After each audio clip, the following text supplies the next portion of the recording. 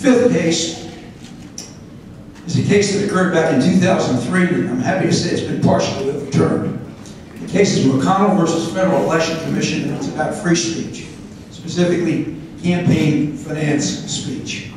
Campaign finance reformers had this quixotic idea that money and politics should not mix, and so they passed the McCain Feingold campaign reform law in 2002. Well, 6 years later, we had a presidential election, and we see how well that law worked. There was more money spent in the 2008 presidential election than in any election in the history of the universe. McCain Feingold ultimately got codified as BICRA, BCRA, the Bipartisan Campaign Reform Act.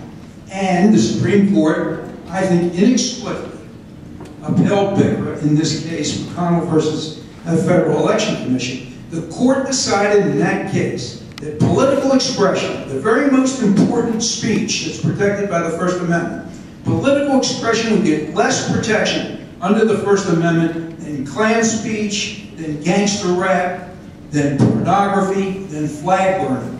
All of those are protected, and in my view ought to be, under the First Amendment, but not all types of political expression. And in particular, McCain Feingold held that if a corporation, let's say Random House, a well-known publishing company, were to publish a book, 600 pages, and somewhere in that book it had 3 words, vote for Obama, or vote against Obama, that book would violate the law and it could be banned from publication.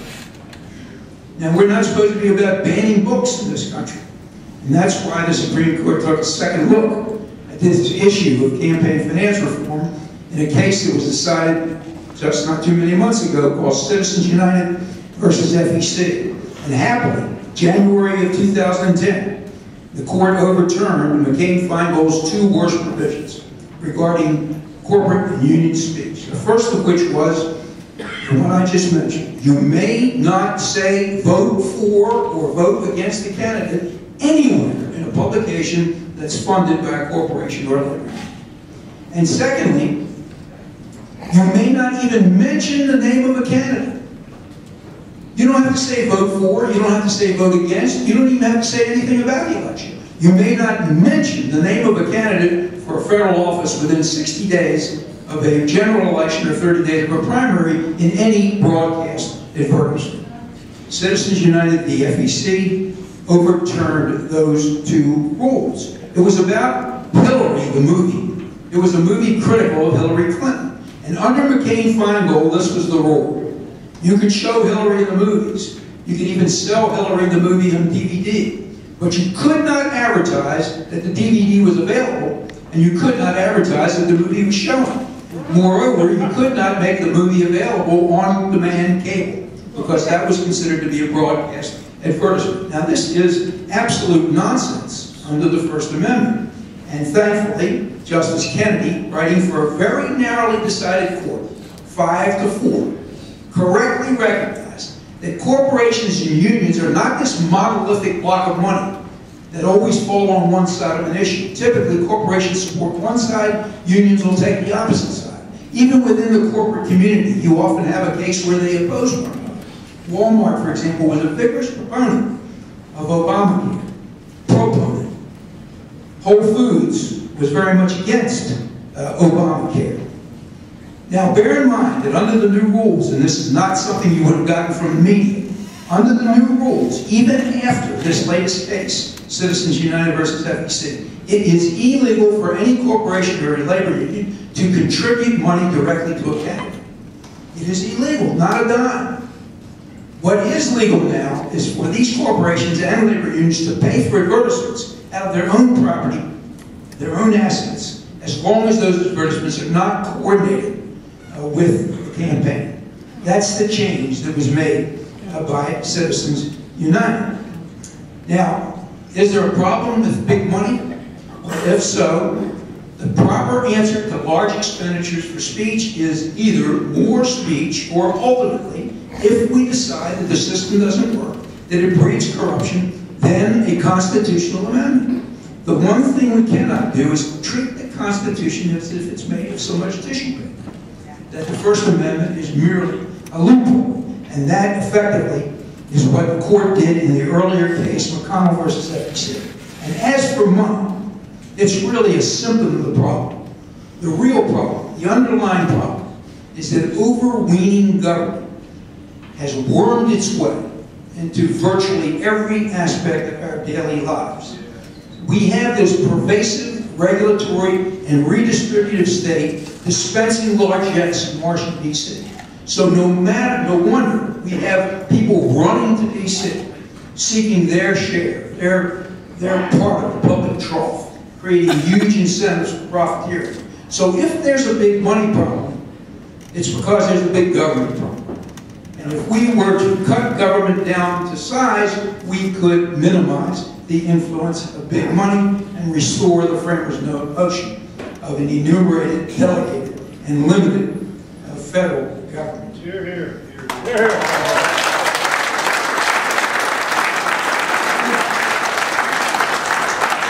Now let me finish with one case that you may have heard of.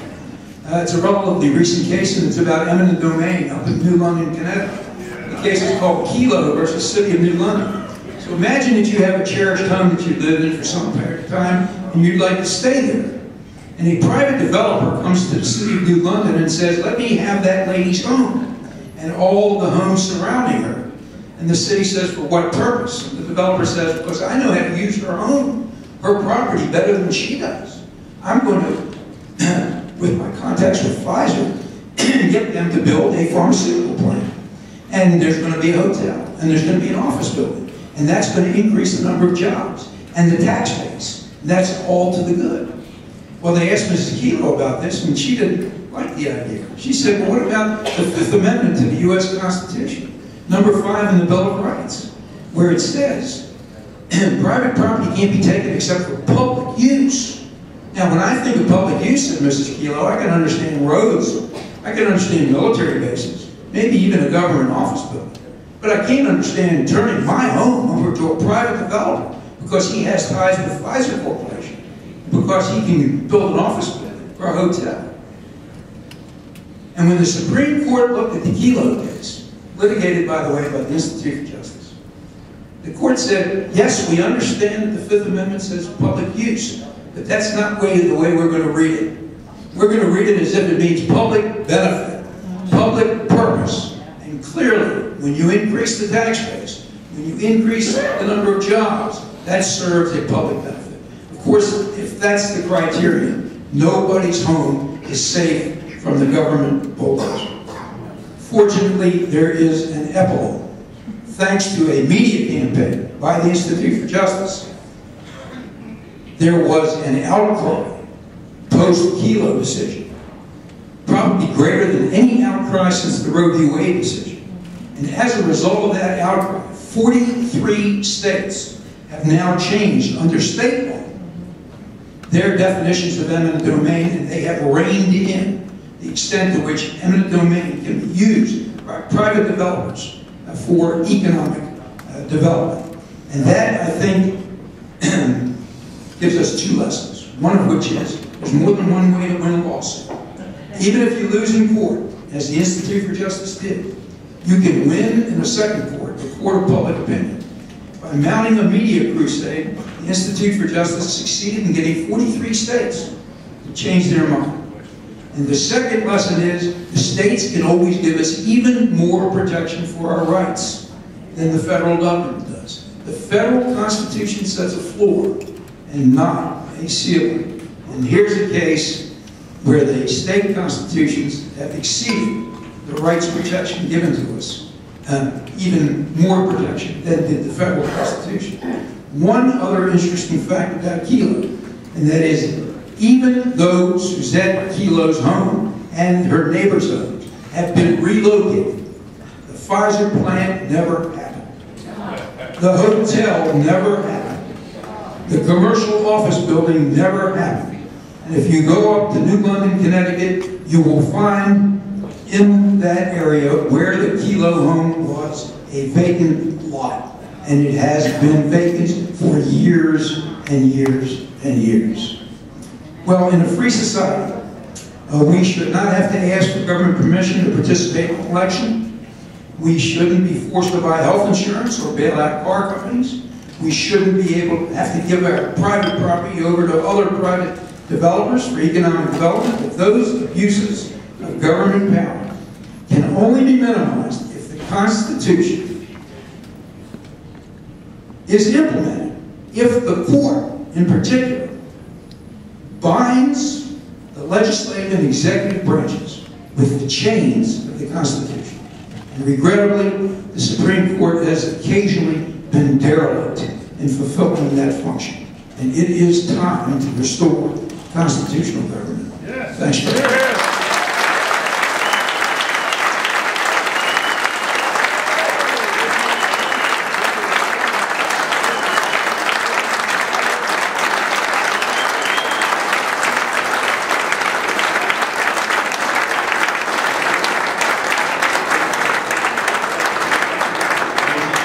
Bob Levy.